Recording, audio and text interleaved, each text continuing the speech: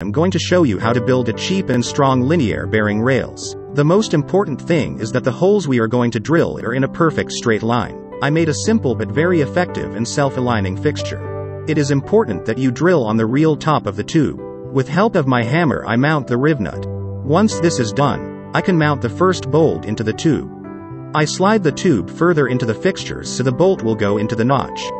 Now the tube is automatically aligned so the next hole comes in a straight line with the first one, and as you will see the screw fits in perfectly now, which enables me to mount the round tube on the square one. Now the tubes are mounted together, we can test the functionality of the linear bearing rails. Using a center punch I am punching small markings for the drill. This enables the drill to start stable and doesn't search for the right spot. And finally, I can show you the self-made DIY linear bearing rails. It is not mounted yet, it will be as soon as the gantry is ready for mounting.